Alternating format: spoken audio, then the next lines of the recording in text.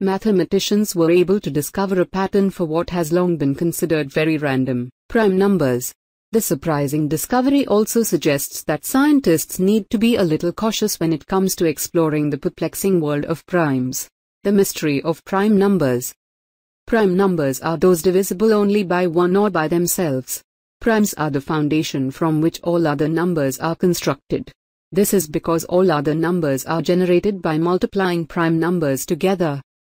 Therefore, being able to unravel the mystery of primes is recognized to be a vital aspect in comprehending the basics of arithmetic. Telling whether a number is prime or not is already determined in advance.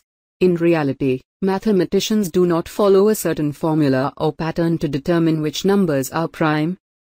Telling whether a number is prime or not is hence making them think that prime number prediction is a random procedure. Twist of events. However, in a surprising twist of events, mathematicians from Stanford University have discovered that the so-called random prime numbers are not so random at all. It was very weird, says study author Kannan Sundararajan. He compares the experience to looking at a seemingly familiar painting and then realizing that there is a never-before-seen component in it. The pattern. All prime numbers, except 2 and 5, all end in 1, 3, 7 or 9. However, while investigating through these numbers, Sundararajan and colleague Robert Lem Colliver discovered that it is very rare for prime numbers ending in 1 to be followed by another prime number ending in 1. Such finding should not have surfaced if prime numbers truly follow a random sequence. Consecutive prime numbers are expected to care less about the digits of its neighbors. Such finding should not have surfaced if prime numbers truly follow a random sequence. More specifically, the team found that for the first 100 million primes, having two consecutive prime numbers ending in 1 happen in just 1 in 18.5% of the time.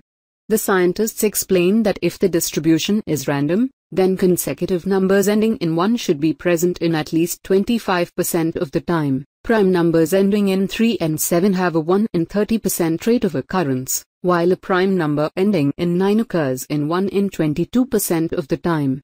The authors were able to note this pattern in other number-ending combinations, which adds up to the deviations in the expected random pattern.